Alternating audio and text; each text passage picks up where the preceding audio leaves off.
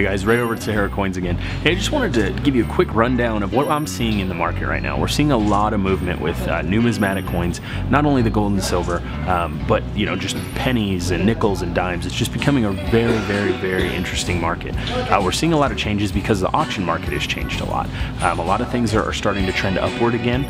We were seeing things that had gone stale, so now we're seeing a lot of movement, especially in like the commemoratives, the modern commemorative area, and the silver dollars. Obviously, Morgan silver dollars and peace silver dollars are always something that are very sought after, but we're starting to see the prices start to gain again. So get in, get some numismatics while you can before they continue to go up, and some of them may get a little out of reach. But at this point, I'm telling you, it's a buyer's market. You want to get in, get some numismatics, get them into your collection, and complete those sets that you have holes in.